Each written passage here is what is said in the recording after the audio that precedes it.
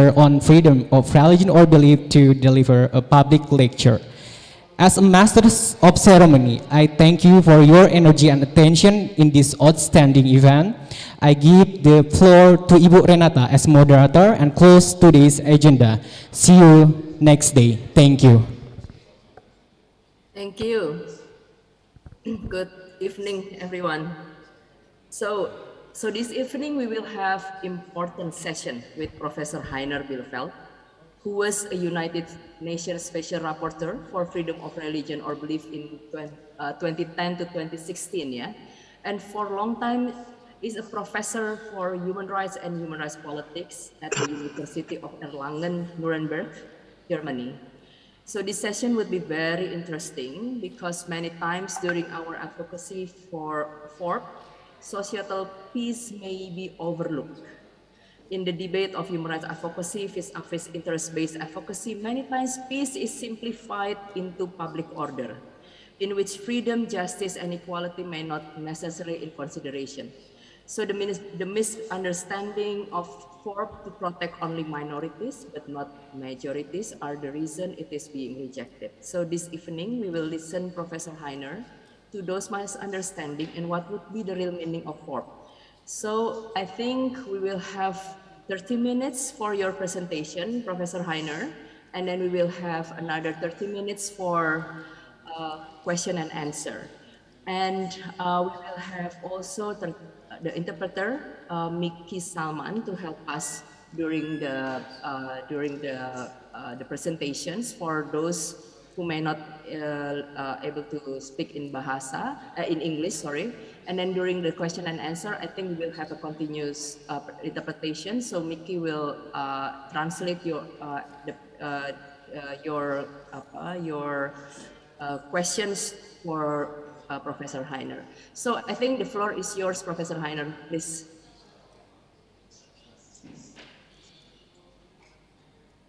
Thank you very much, Renata, for your kind words of introduction.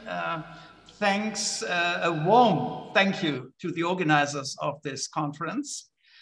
I'm happy to be part of it. Even though I can't afford to travel to Indonesia, the semester is still running here in Germany with 40 degrees Celsius. I mean, quite a challenge. I'm sure it's even more challenging in Indonesia. So I already heard you have interesting and substantial discussions. So I'm glad now to contribute maybe something from a slightly different angle, maybe not from a different angle, but it's something I think we tend to neglect, that freedom of religion or belief has something to offer to societal peace. We tend to neglect that because there is always the assumption freedom of religion or belief deals with minorities, with dissidents, with critics, and that is certainly true. It's certainly true. But it's only part of the story. At the same time, freedom of religion or belief is also important for broader societies, also for religious majorities, because it's a contribution to societal peace based on respect. And here I would like to now share my screen. I hope it will work. I have prepared a short PowerPoint. And could anyone maybe indicate whether this is readable? So by giving me a signal, thumbs, is that readable? Yes. Okay, fine. So I will now go through that very simple PowerPoint. So the contribution of FORB, freedom of religion or belief, to societal peace. And okay, the relationship between human rights and peace comes out very clearly already in the famous Universal Declaration, the 1948 Universal Declaration of Human Rights, which in its preamble makes that connection between human rights and peace by proclaiming human rights as the foundation of freedom, justice, and peace in the world. Now you may think this is just a postulate. perhaps even worse, it's just wishful thinking. So how can human rights effectively contribute to peace? Okay, I think the answer is human rights are not just norms. Human rights require building a culture of respect, not only a culture of respect, a public culture, but also in conjunction with that culture, institutions, public institutions of respect. And I mean, institutions that are supposed to provide transparency, accountability, especially those in power should be accountable. And they should be held to accountability, to account by institutions of checks and balancing, by institutions of independent monitoring, where also NGOs can play an active role. And accountability, of course, always requires the question or begs the question, accountable to whom? And here the answer is, I mean, with the idea of universal rights, public institutions should be accountable to all those affected, to all the citizens, to all human beings. And that's, I mean, the culture of respect in conjunction with institutions, with workable institutions, monitoring institutions, is the antidote to collective narrow-mindedness. You know, I mean, it's also an antidote to corruption. And corruption is one of the major causes of human rights violations in the world, because, I mean, corruption destroys trust. It destroys trust in public institutions, sometimes to the degree that people think, I mean, there are no institutions that deserve even the adjective public, because all the existing governmental institutions somehow cater to those in power, to certain networks of oligarchs, and maybe sometimes even in some countries, even the judiciary may look like just another mafia. And I mean, that mistrust that develops where corruption becomes endemic breeds narrow-mindedness, hysteria, hatred, conspiracy protections. So the only antidote that I am aware of is a culture of human rights. And it's not just a culture, it's also an institutional setting, a culture of human rights in combination with such a set of institutions specialized on monitoring, periodic monitoring, also with the involvement of NGOs.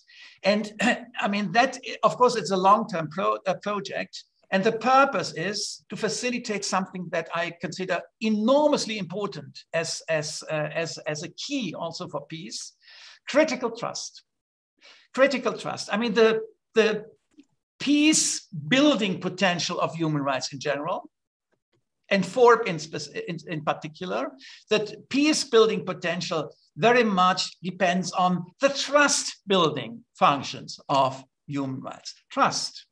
Trust is a key word.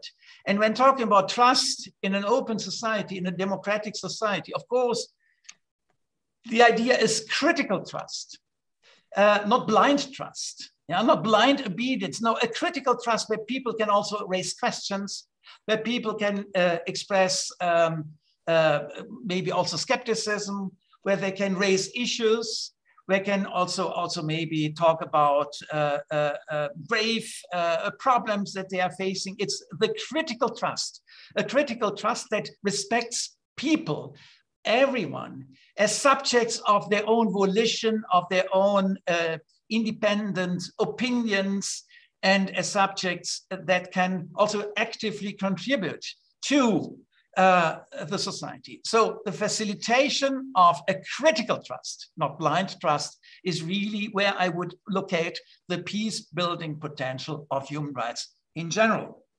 And now let's turn from human rights in general to FORB, to freedom of religion or belief in particular. Of course, I mean, freedom of religion or belief has a specific function within the broader range of human rights. It's the one right that deals with religion. So also the peace-building potential of FORB, of course, has much to do with inter-religious relations. So with the handling of religious diversity, which of course harbors many, many problems and also risks and pitfalls and misunderstandings. And we see in many, many societies across the globe that religion can become a source of peace, but sometimes also a source of conflict, of misunderstanding, sometimes even violence, not only sometimes, in quite a number of countries, even violence occurs in the name of religion. So FORB is the one human right, the one right within the broader range of human right that specifically deals with religiosity. However, and now there's a very important qualification that I have to add. Of course, FORB deals with religion, but ultimately, the focus is always on human beings. The legal protection that FORB provides does not directly protect religion, religiosity, belief systems, but it protects the believers. It protects human beings, not religions as such. I'm insisting on that clarification because it is a source of many, many misunderstandings, including, for instance, misunderstandings that culminate in blasphemy laws. And I know this is also a big issue in Indonesia. That's why I'm really emphasizing this point. Right holders are human beings. Why? First of all, human beings are vulnerable beings, so human beings need protection. Human beings need protection. And also with regard to their religious convictions. But then there is also another reason, and that is religion only exists in the plural, not the one religion, but different religions. And even within one and the same religious tradition, different interpretations. So to take religion seriously means to take religions in the plural seriously. I mean, to really be aware of that vast variety of beliefs, questions, positions, convictions, practices, individual and communitarian practices, ceremonies, institutions. So religion is a huge, huge area of diversity. And the one common denominator within that diversity, the one common denominator is whatever religion you're talking about, it's always human beings who believe or not, or don't believe, who practice, who build institutions, who pass on their convictions to the next generations. So it's always the human being that somehow is involved in religious beliefs, in religious practices. That is the one common denominator. And this one common denominator, human beings, at the same time also displays various vulnerabilities. And so human beings are also in need of that protection. And it is for this reason that FORB has a consistent focus on human beings. So human beings are the right holders, and duty bearers are in particular states. So the state under FORB is in charge of providing an open space so that diversity, the diversity of religions and religious practices can unfold. Diversity without fear and diversity without discrimination. And that is, of course, a long-term project. And it has much to do with trust building again, trust building, peace building through trust building. Now, let me continue to talk about diversity. Because the understanding of diversity under FORB is very, very broad. Why? Because human beings are so diverse. I mean, the focus on human beings implies, necessarily implies, that you open up an enormous, an inexhaustible range of possibilities, of options, of interpretations, of convictions, of forms of religiosities, types of religiosities, and all the misunderstandings that sometimes occur with that diversity. But diversity must be understood in a very, very broad manner. So for example, diversity cannot be limited to any state-imposed list. Let me give you one example. I had a fact-finding mission in Kazakhstan when serving as a special rapporteur on freedom of religion or belief in Kazakhstan. And the government authorities in government, they were in Kazakhstan, they were very proud to say, we actually, in this country, we are 18 religions. 18 religions. My answer was always, it's only 18. I can't believe that. Yeah? I can't believe that because you have millions of people living in that country. So how come you only know of 18? Yeah? Because I mean, actually we have so different interpretations, also reform movements within the various traditions. So no one should pretend to even know how many religions exist in a particular country. Religious diversity is very, very broad, not limited to any specific list. And diversity is no less important within various religious traditions, not only between Christianity, Islam, Hinduism, Confucianism, Buddhism, the between. I mean, that is what we see in textbooks. There, the world seems to be rather orderly, neatly ordered in different chapters. But I mean, the diversity also exists within various religious traditions. So let's take the example of Islam. Of course, we have different branches of Islam. And within each of these branches, different interpretations of Islam. And that is a reality, of course, also currently played out in Indonesia, as you know so much better than I. And all this must be taken seriously when talking about religious diversity. And yet another level, the focus being on human beings, on humans. We have, of course, also to take into account the diversity of life worlds, men and women, different generations. So, for example, in many of the summits, the interreligious summits, okay, there's a shortage of women, there's a shortage of young people.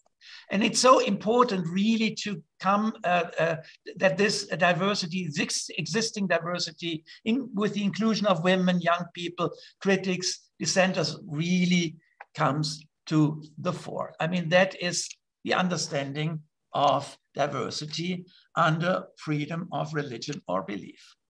So, of course, I mean, that broad diversity also need protection. We need the state institutions that are in charge of facilitating such diversity, of opening up that space where diversity can unfold. And also we need the state to also provide protection. That open space for diversity can, of course, collapse due to forces from within, but it can also collapse due to, as a result of attacks coming from outside. So also we need the state to really do religion in a way. We need also religious activities of the state, not in order to protect certain understandings of orthodoxy, not in order to protect a certain legacy, a particular legacy, but we need the state to protect freedom of religion or belief. I mean, that is the human rights approach. And one example, the one that I've chosen here, is also protection from incitement to hatred.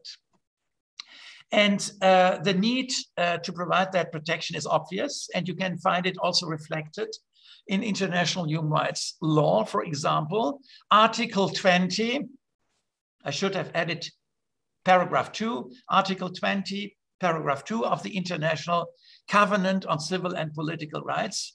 And also Indonesia is a states party to that covenant. I mean, that Article 20, paragraph 2, reminds states of their responsibility to provide protection against incitement. And incitement to hatred, that means acts of hatred. It's not only derogatory speech, but acts of hatred, acts of discrimination, acts of violence, or other manifestations of hatred, in particular also collective hatred. So here we need the protective function of the state, and that's also a demand of FORB, of freedom of religion or belief. Now, anti-hatred offenses, the crimes, need to be defined very clearly and narrowly. I mean, that is also a requirement of the rule of law, that when it comes to defining criminal law norms, criminal offenses, there's always a temptation for states to be very broad and to operate on the basis of ill-defined crimes, which give the administration a lot of leeway. But that can lead to also to targeting minorities, to arbitrariness. So that's why, I mean, a state governed by principles of rule of law has to make sure that these offenses are defined very clearly and narrowly. And quite importantly, I'm saying this also with regard to the discussion in Indonesia, anti-hatred laws, criminal laws, should never be confused with anti-blasphemy laws. I know there is a huge discussion in Indonesia, a long discussion on blasphemy laws. And blasphemy laws are highly problematic. I mean, anti-hatred laws are necessary. And there we have to, of course, we have to link them to all the safeguards just mentioned. I mean, clear definitions, rule of law, principles, etc. But okay, but anti-hatred laws are somehow a necessary requirement of Article 20 of the International Covenant on Civil and Political Rights. With anti-blasphemy laws, that is a totally different story. And the Human Rights Committee of the United Nations has, in a general comment, clearly called upon states to repeal existing blasphemy laws because they are not compatible with the human rights approach. I mean, they pretend to protect religion. They pretend to protect the honor, the reputation of religion, but then typically they single out specific religions for extra protection. And that goes at the expense of an open discussion, at the expense of dissidents, of critics.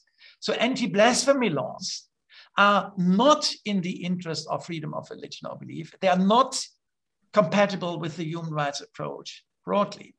And I think that is a very important point. I remember also previous discussions that we had online or also in Indonesia. That so one cannot be clear enough in really making this point. Blasphemy laws are not in the interest of FORB because, I mean, they somehow ignore the fact that what requires protection is the human being. And that's why we need anti-hatred offenses, not blasphemy offenses. Maybe that is also something we can discuss then in a few minutes. I come to my second last slide. So apart from providing protection from incitement to hatred against any acts of hatred, what is also needed and where also the state can play a productive role is in convening inter-religious communication so that the various religious communities come together and meet on the basis of respect. Respect is actually the one key principle underneath all the human rights. Respect for human dignity, the human being as a responsible subject. So inter-religious communication based on respect.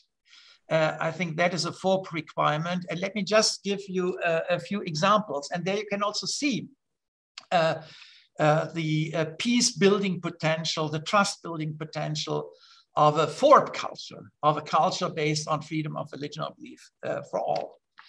A few examples. Nigeria. Nigeria, I remember coming across a project of malaria prevention with very obvious practical significance. Okay, no one needs any instruction why malaria prevention is important. That is everyday experience. But it was a project jointly initiated by a Catholic archbishop and by a high-ranking Islamic cleric, an imam. So here we have a project, and for me, I mean, that has a paradigmatic significance, that it both very practical and of obvious practical significance, and at the same time of high symbolic significance. Yeah. So the combination of practical purposes, malaria prevention, with symbolic messages is really very helpful. And I could give you many examples. For instance, Cyprus. I was very glad to witness initiatives coming from both parts of Cyprus. Cyprus is an island divided into a northern part and a southern part, and where also different religious communities are the traditionally dominant ones. Islam in the north, Greek Orthodox Christianity in the south. Okay, and then in some projects, youngsters from both parts, from the north and the south, together renovated churches or other religious buildings, mosques, that had been abused as stables after warfare in the 1960s, 1970s. I mean, dilapidated, destroyed churches in the north, synagogues in the south, or mosques in the south, and young people doing that together. I mean, jointly restoring these religious buildings to houses of worship, to liturgical use again. I mean, it's a wonderful experience that they can work together and also cross denominational religious lines. Wonderful experience. Last example, Lebanon. I once attended a ceremony in a Catholic church, in a Maronite church. And the Maronites are a branch of Catholicism, where an Islamic imam, a Sunni Islam, was reading from the Quran. It was the celebration of St. Mary's Annunciation, a story told both in the Bible and in the Quran.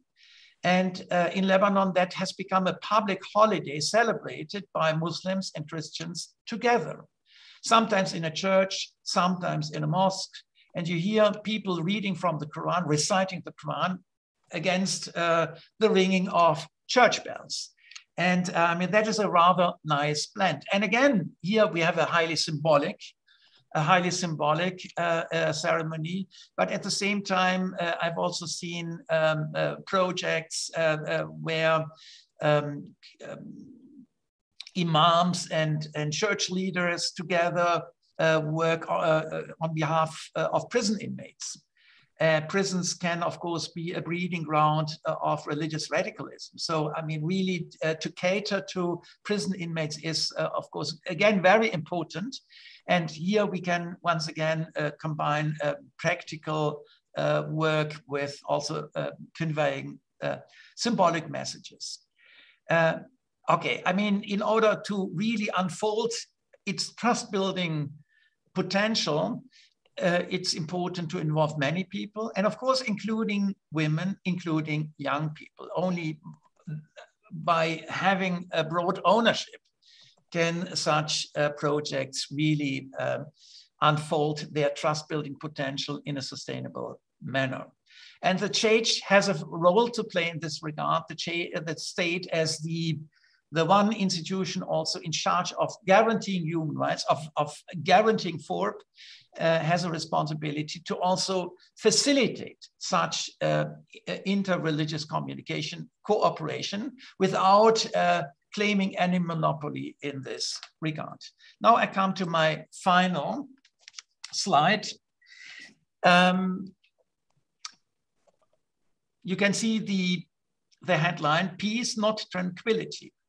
So the keywords that I've somehow repeatedly also emphasized in my short talk is peace and trust. So building peace through building trust. And I think this is what human rights in general offer. And when it comes to religiosity, to also inter-religious cooperation, communication here, FORP has a particular potential, trust building. And of course, trust in an open society can never be blind trust, but it can only be a critical trust, where people can talk, where people can raise questions, express doubts, also come up maybe with dissenting voices and positions. So one consequence is that a genuine peace, where people really are on board and also can experience being taken seriously in their various positions, in their various observations. A genuine peace can never be can never be silent. Peace has a noisy element.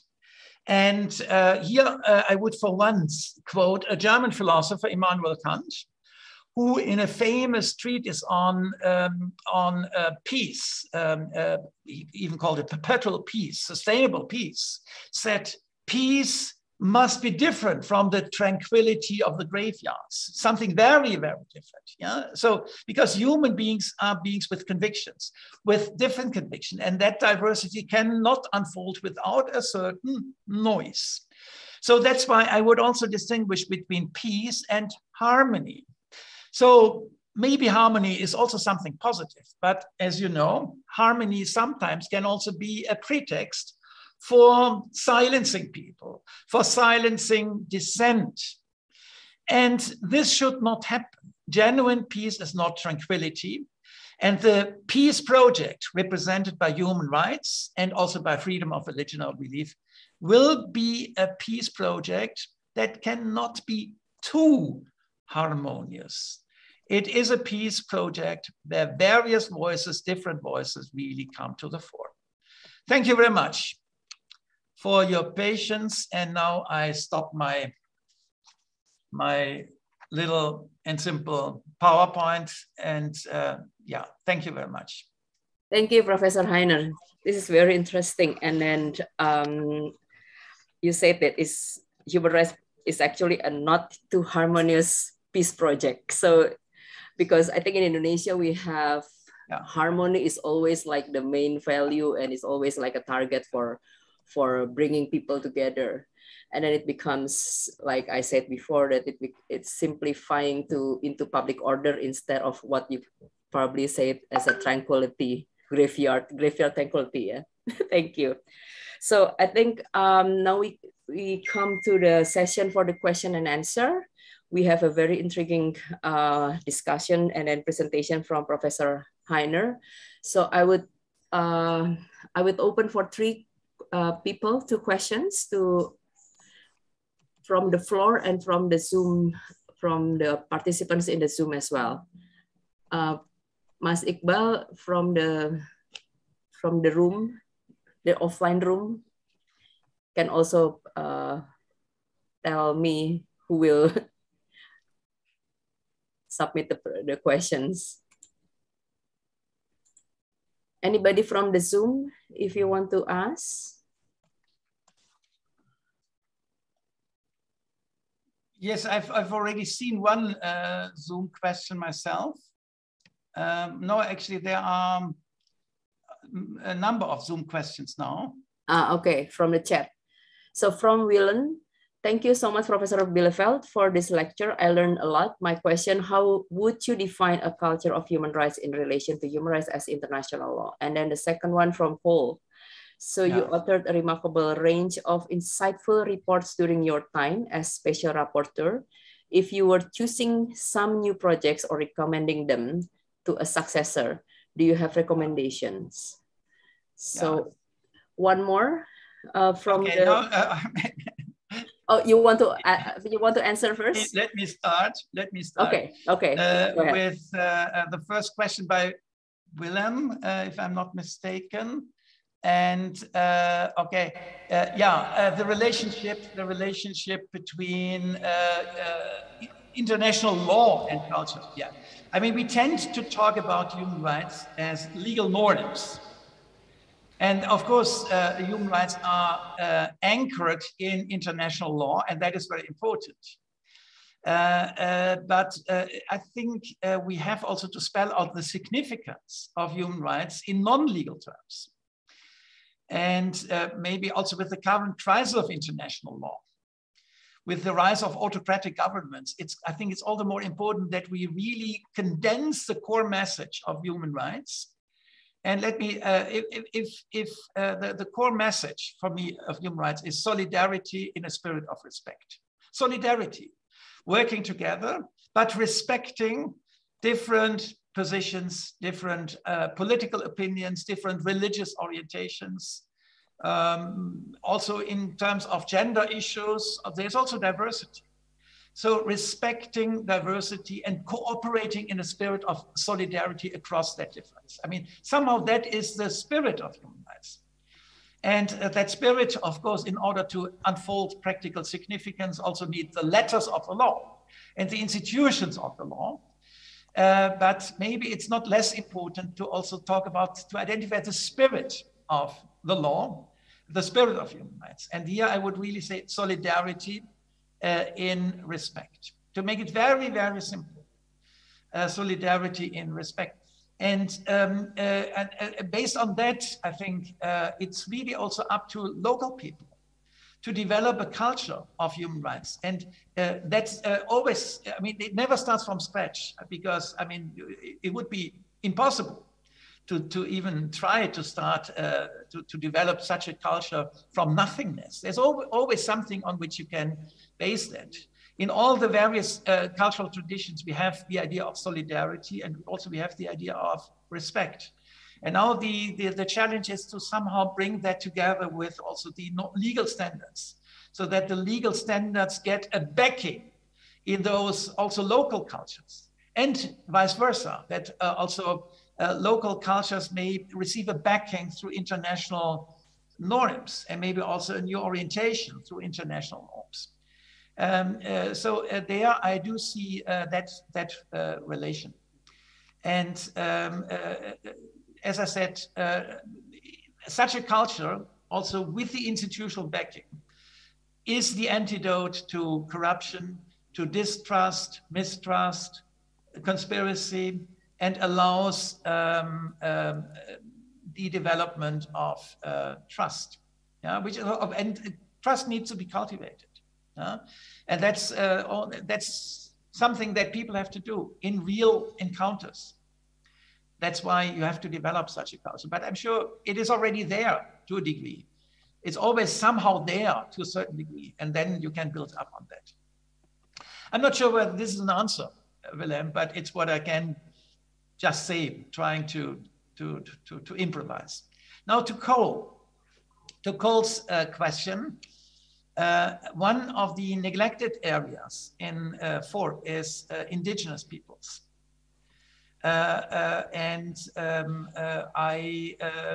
think this is really, it's overdue to really go deeply into an analysis of freedom of religion or belief of indigenous peoples. And this will not be possible without also putting the existing norms of FORB to a scrutiny. And maybe, I mean, also the standards of FORB have always changed in response to maybe new issues coming up, new complaints, new experiences of injustice, of violations. So far, indigenous peoples have been much less vocal in bringing their issues to the fore. But I'm sure if that happens more and more, we will also update the normative framework to a certain degree. We have to do that, and really also maybe rediscover elements of FORB that so far have been neglected, including, for instance, the community dimension, which in some textbooks still receives, I would say, too little attention. So the community dimension, which with indigenous peoples is of course very obvious, very strong. And also religiosity outside of holy books, the oral traditions. I mean, these realities have always existed, but so far they have not received adequate treatment also in the operationalization of FORB as international standards. So I think that would be one issue where we should invest more energy and let me give you a second example, domestic workers. And in particular, female domestic workers. There's also a pronounced gender dimension.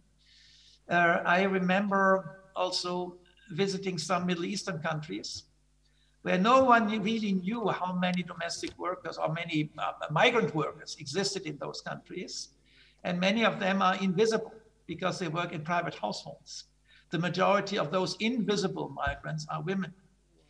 In a country like Qatar, where the World Championship of the soccer World Championship will be held, maybe the number of Hindus is 3 times as many as Muslims, even though it's supposedly a Muslim country. Because I mean, people from Hindu backgrounds, they work as migrants there. And again, some as domestic workers. And with domestic workers, we really have the paradigm of invisible minorities, where lack of visibility, increased vulnerability due to legal regulations or lack of residence permits, gender-related vulnerabilities really come together. And I think this is a problem of enormous dimension, which we so far have hardly tackled, at least not in a systematic manner. And there will be much to discover. These are just 2 examples. Thank you, Professor Heiner. There is another question in the Zoom from Cherian George. So thanks, Professor Bielefeldt, for your excellent points. It seems that inspiring interreligious projects tend to be small scale and often face-to-face. Why is it so difficult to scale up these projects to the national level? Can you address that? Maybe we should even overcome the idea of projects. I mean, sometimes, at least we should not limit interreligious communication to projects. Sometimes we need projects. Projects are they are a little bit outside of the ordinary. Just a few days ago, I visited a school where they had a project day against racism. Yeah. Okay. And then with such an extra day, we of course invest additional attention to something. But the important point is it should actually work on a daily basis. And projects are important, but maybe what is more important is to develop an everyday culture of encounters. And that has much to do with institutions. So for instance, with the institution of schools. I visited countries where children from different strata of society would hardly meet in school because of the stratification existing in the society.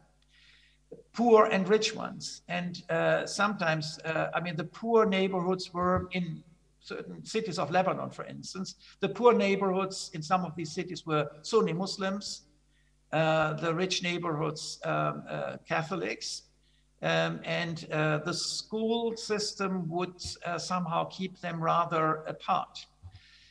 So when talking about interreligious communication and encounters, I would not just talk about projects, even though projects are important, but more important are the structures of a society, so that people meet in school, and the school is such an important place because it has a huge role to play for the formative years of a young person. So getting to know people on a daily basis, people of a different religion, and to experience that they are just like all others, where they have, of course, a different orientation, but we can play together, we can work together. I mean, that is, I think, an experience for the rest of the lives and for the society. Likewise, also neighborhoods. So the way we design neighborhoods in cities, it should actually facilitate encounters. It's often that in big companies, people meet across denominational differences. In smaller companies, less so. In good schools, there's a lot of openness. Sometimes in the poor schools, less so. So there's also that economic dimension to be taken into account. Yeah, your question was of a general nature. Maybe my answer cannot be more than just raise a few points or hint to issues that, of course, would deserve much more detailed analysis. Thank you, Professor Heiner. So we have three people actually from the offline room. Professor Otto. We have three questions from the floor. Renata, can we please go let ahead. them ask? Yes.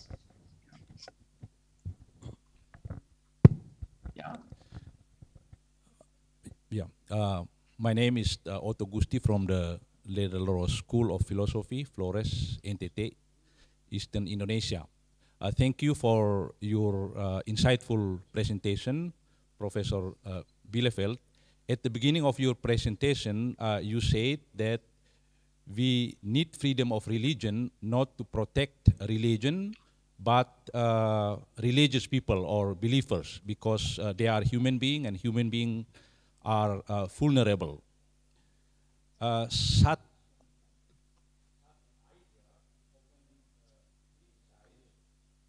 Sorry, I can't hear you any longer.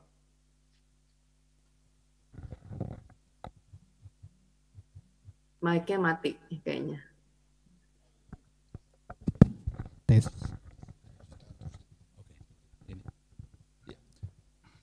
Can you hear me now? Yeah.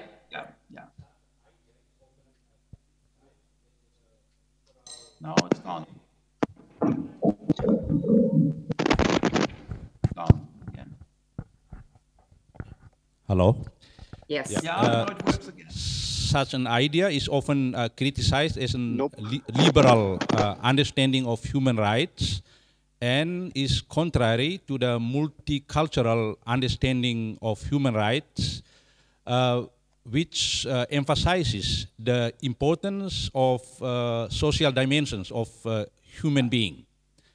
And from this point of view, religions and cultures need to be protected from the attacks of global cultures, for example, and for traditional society.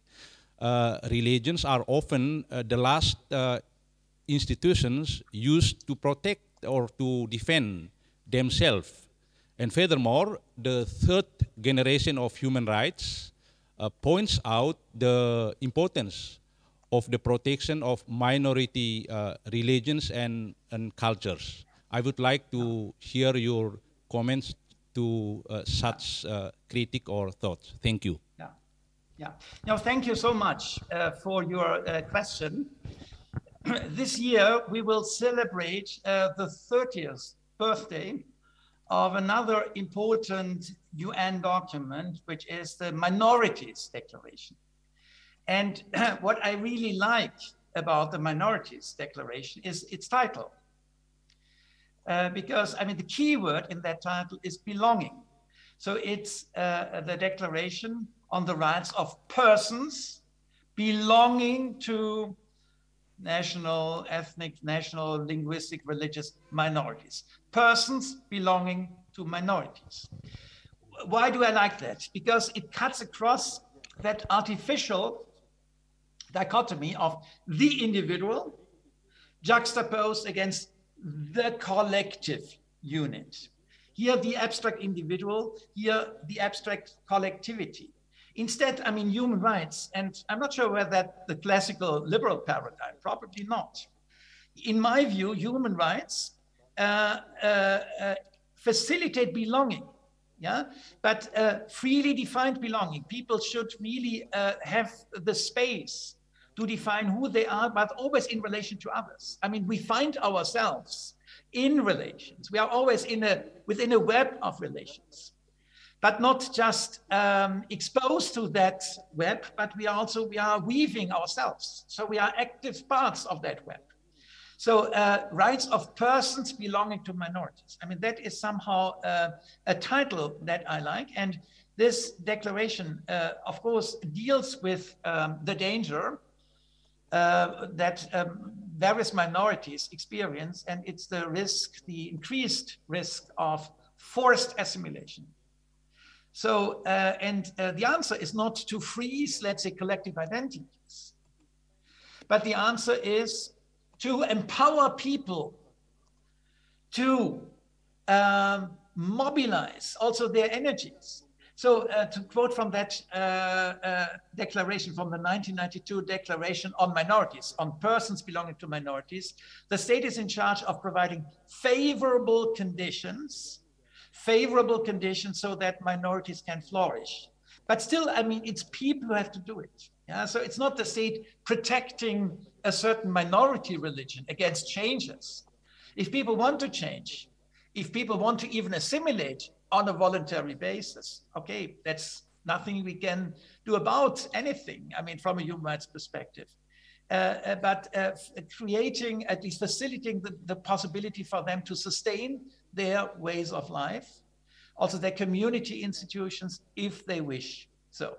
And that, I think, goes beyond the traditional liberal understanding, while still insisting on human beings as the right holders, but in a complex way, yeah? Within that interconnectedness of human beings and that web of significance that we particularly appreciate with religiosity. I mean, religion really is so significant for human life and also for community life, for ethical values. And that is a reality in which we find ourselves. It's not something we create as individuals. Yeah? So we are somehow, born within such a web, and then we can also actively contribute. So freedom of religion and belief is, in that sense, it's a human right. It focuses on human beings, but human beings are very complex beings, and they are not alone. They're always together with others and live in that complex web of significance to which they can also actively contribute. That would be my understanding. Thank you, Professor Heiner. I'm not sure whether this is an answer to your question. I hope. Okay, yeah. So we have two other questions from the floor. Please go ahead.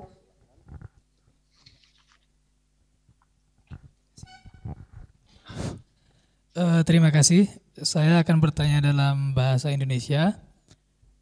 Kita ingat ya pesan Romo Magnis Suseno. Kalau saya tidak lupa itu pada konferensi di tahun 2010 di Jakarta. Jadi salah satu pesan Romo Magnis Suseno itu perdamaian itu sama halnya mendidik anak. Mengajari perdamaian itu sama halnya kita belajar menjadi orang tua. Bagi Franz, untuk bicara perdamaian, mewujudkan perdamaian itu tidak pernah berhenti gitu. Jadi terus berlanjut, terus berjalan. Jadi pertanyaan saya yang pertama, bagaimana mungkin perdamaian manusia itu dapat diwujudkan sementara tadi kita sebut atau di Indonesia itu kita tahu banyak ratusan kepercayaan, banyak agama, sementara kita juga kenal bahwa ada satu pernyataan penting dan menarik, misalnya tidak ada perdamaian dunia kalau tidak ada perdamaian antar agama. Tidak akan ada perdamaian antar agama kalau tidak ada perdamaian di dalam internal agama. Di Indonesia dengan berbagai dengan ratusan kepercayaan, dengan banyaknya agama, kalau sekarang kita lihat mungkin sulit gitu. Itu yang pertama. Yang kedua, sebentar.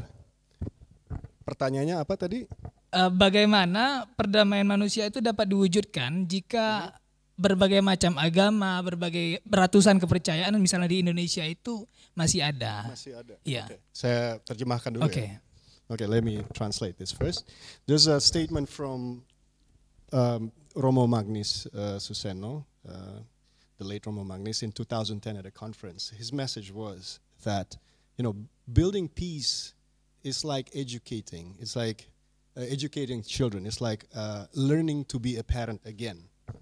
So the question is, how can, and it's a never-ending process. The question is, how can peace be realized if, for instance, in Indonesia we have hundreds or perhaps thousands of religions, and there's a famous saying that there can be no peace if there is no peace between religions, and there can be no peace if there is no peace within religions. How can that be possible? That's the first question, and he has another.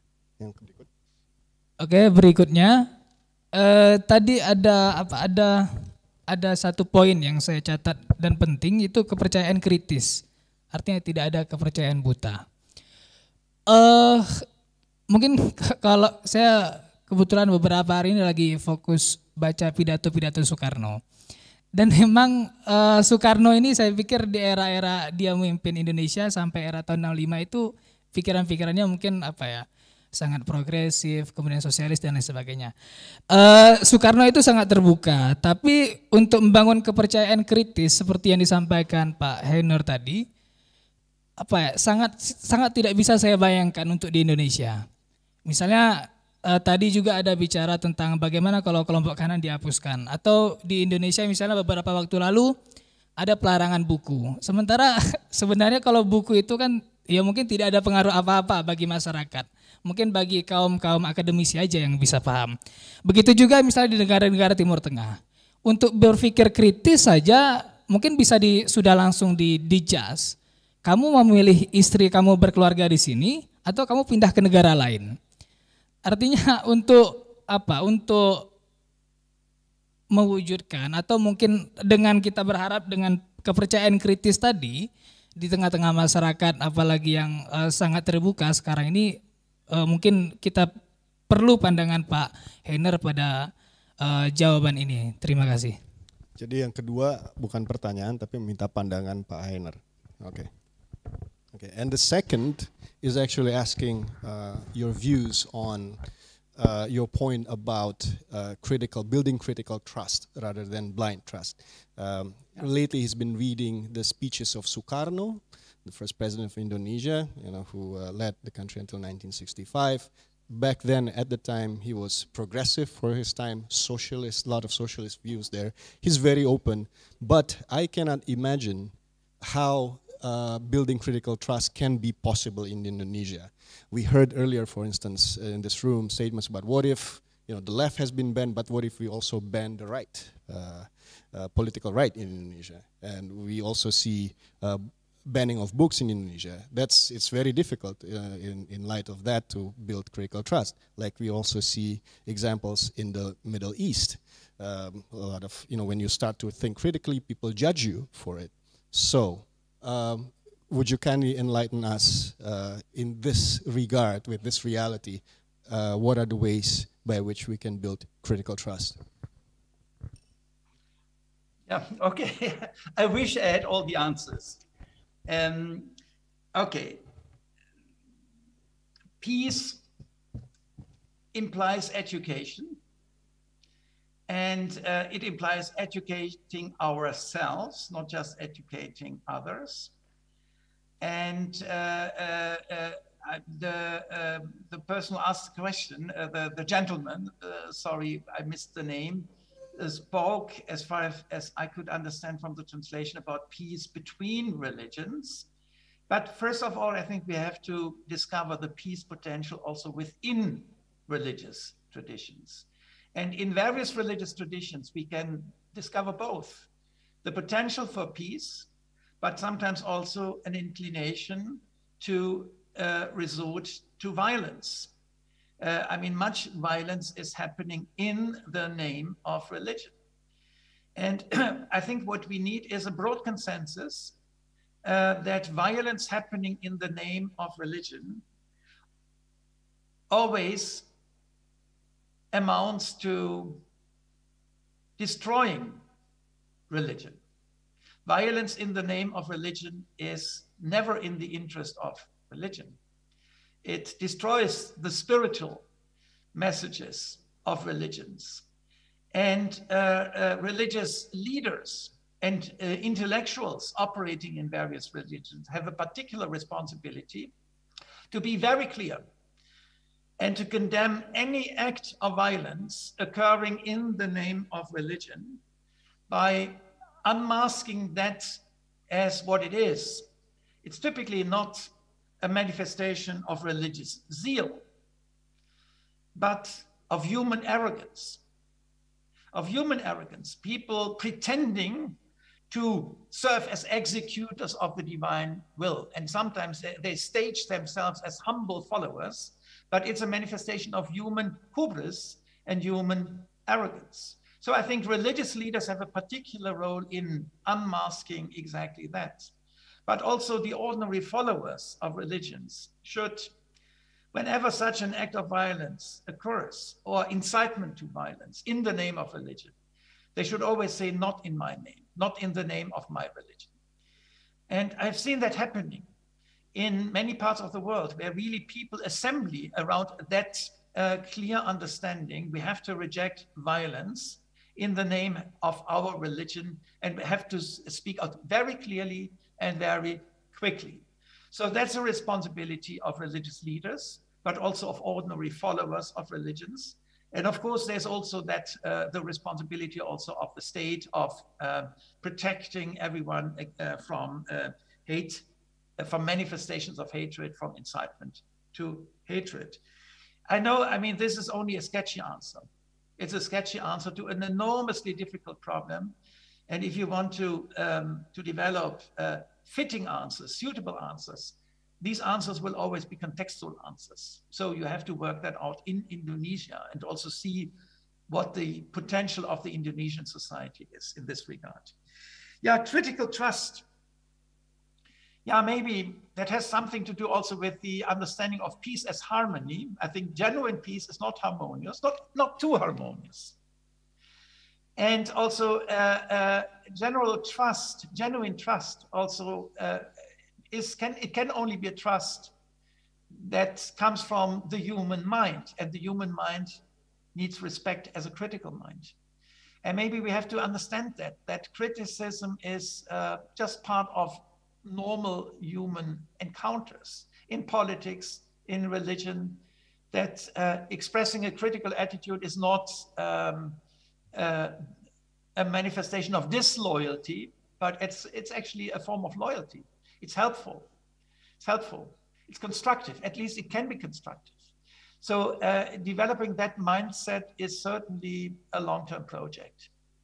But I'm sure Indonesia is already in the midst of such a development. I remember when I was there talking to NGOs and also talking about the notion of harmony. Some people, okay, I saw certain ironic smiles in people's faces. So somehow you have an understanding that also harmony can become a pretext. I'm a very harmonious person. I like harmony, yeah, but it should be genuine. It should be genuine.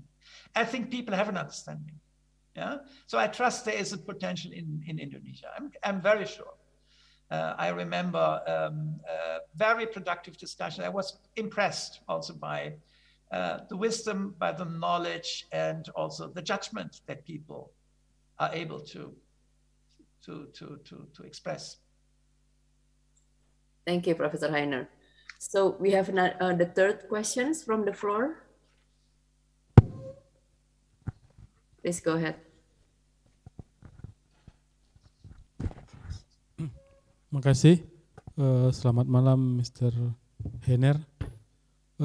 Saya cukup sedikit saja pertanyaan saya. Karya Bapak merupakan rujukan utama bagi KBB di Indonesia. Pertanyaan saya, sebelum Bapak turun ke lapangan itu, tugas Bapak apa sebagai jurnalis saja, atau sebagai aktivis, atau sebagai akademisi, atau sebagai apa penyelesaian masalah? Jadi kerangka konsep apa sebelum Bapak turun ke lapangan ketika keliling dunia itu? Mungkin itu sederhana saja, karena saya melihat bukunya sangat menarik, tapi ya itu tadi, ada beberapa yang muncul pertanyaan di belakangnya. Mungkin demikian, Mbak. Okay, my question is very brief. Your work, your book has been the main reference for Forbes in Indonesia. I'm just really curious. Before you became the special rapporteur, what did you do? Were you a journalist, an academic? Because I'm curious about the conceptual framework that you applied, and reading your book, it roused my curiosity here about about that. What was the conceptual framework before you started traveling the world as a special rapporteur for freedom of religion and belief? That's it. Okay, thank you so much for this question. And I never planned to become a special rapporteur. It was a huge surprise to be nominated, and it was a wonderful experience, which after a few years had to come to its end. I wouldn't have survived it much longer. But before working as a special rapporteur, I, for a number of years, served as director of the German Institute for Human Rights, which is the equivalent of the Indonesian Human Rights Commission. So the National Human Rights Institute. I repeatedly also met colleagues from Indonesia, from the Indonesian Commission of Human Rights. So I was the German chairperson for a number of years, of course, based in Berlin. And I have an academic background, so my basic discipline is philosophy, in fact. But also I have a degree in theology. I used to work in law faculty, so I'm a hybrid academic. So not at home in any discipline. I always feel a little bit like a migrant worker, even in what is supposed my discipline, philosophy. Now with the analytical philosophy becoming more and more hegemonic, I don't understand it any longer. So I feel like a migrant, but a happy migrant in that huge area of academia, not being at home in any of the disciplines, but okay, flexible and trying to learn and learn and learn. And so it was in that spirit that I tried to do my job as special rapporteur. I learned a lot. Thank you, Professor Heiner. Okay, there is one more, I think, from the floor. Mas Ancu, yeah. Please go ahead.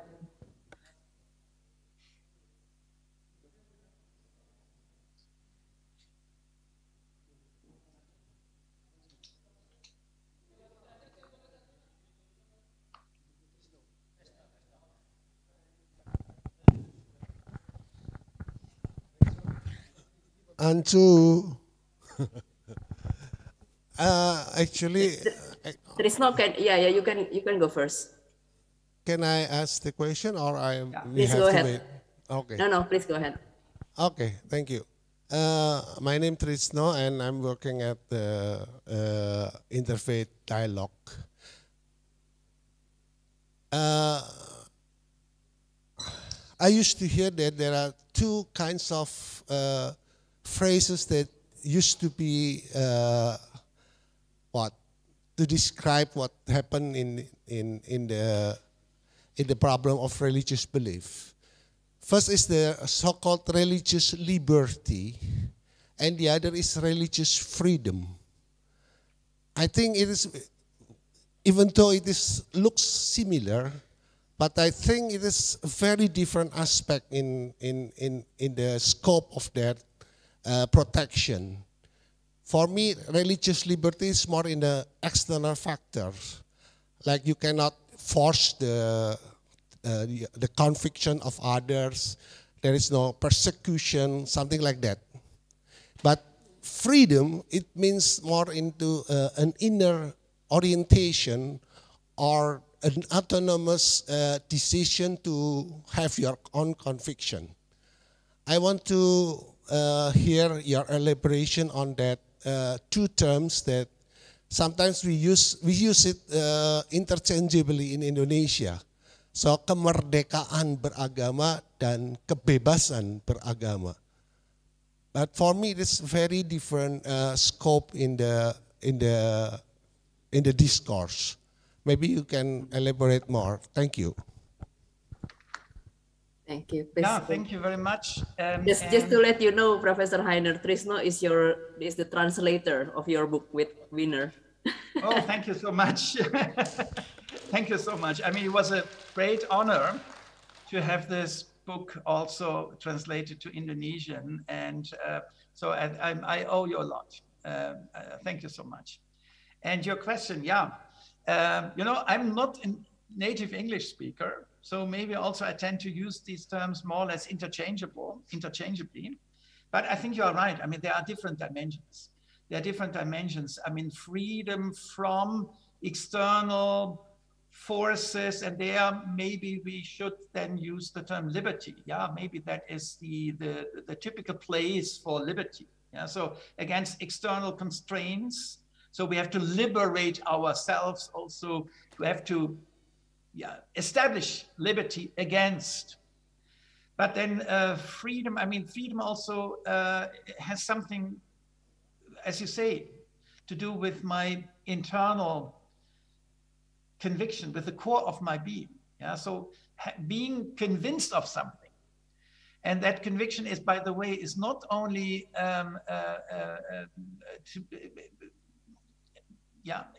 it's not just a matter of choice, by the way. I mean, we use the term choice very frequently in international human rights law, but choice merely means you open a space where then something happens. But the existential significance of any genuine conviction also implies an understanding, it's not just a matter of choice. There's also my existential, the core of my being is involved in that. So it's not something I choose like a commodity in a market. And these are some of the misunderstandings that come with the predominantly liberal paradigm of freedom of religion or other human rights that we may mistakenly think that it's all about choosing like in a marketplace. And that is just the external dimension. The existential experience is something very, very different. And maybe that's also something we have to voice more clearly in human rights discussions in order to avoid misunderstandings. The commodified understanding of religiosity in a marketplace where then human rights somehow open up the market. I think that is not in full justice to what human beings experience as believers. And many would be willing to even take some risks and disadvantages in order to remain faithful to their convictions. Thank you, Professor Heiner. I think there is one last question in the Zoom that's already been stated. So from Chris Haryanto, while the state must provide an inclusive and just space of interreligious engagement, what the state should do for the specific society like the indigenous who are mostly less used to involve or be involved in such engagement? To what extent the state should engage them distinctively, considering also the need to avoid differentiation that could lead to discrimination? Okay, I mean, I think that always requires sensitive handling. I mean, we have to, of course, to be aware of differences, while at the same time avoiding what some would call othering. So we have to be very much aware there are differences, but we are not the ones putting people into boxes. And so really giving people the space to articulate themselves, who they are, how they want to be treated, and to what degree, for instance, indigenous origin, indigenous communities really play a role. So we should not take that for granted, knowing there is a person coming from an indigenous tribe, community. Now we use maybe the language of indigenous peoples. Let's wait, maybe they have different interests. Maybe they just want to benefit from freedom of religion like every other without taking that indigenous dimension, without according high significance to the indigenous dimension. But it can also be different. So I think human rights work, above all, implies cultivating the art of listening very carefully. And listening means also learning languages. Listening means being very grateful to interpreters, because no one can learn too many languages. So we should not deceive ourselves. That's why we rely on interpretation. And when it comes to indigenous languages, there's typically a shortage of interpretations or interpreters.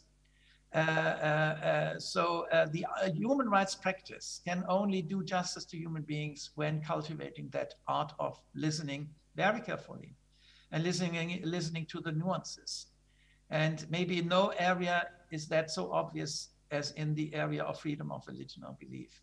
And with the indigenous peoples, we are rather at the beginning of a learning process, because so far they have not been listened to.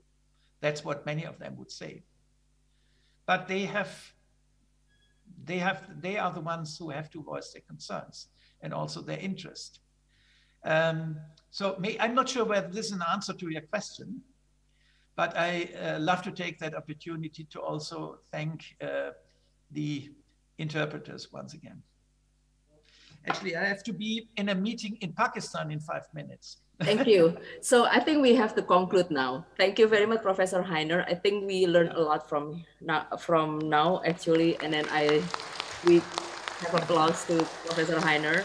I think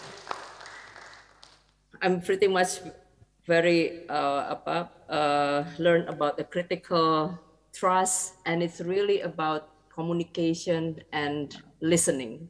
So I think these two words is really strong, and then making sure that there is a societal peace that can be established here. Thank you, Professor Heiner. And thanks, Renata, for moderating this. Yeah. Thank you. All the best. Bye. Bye, everyone in the room. Okay. I think we can dismiss. Bye.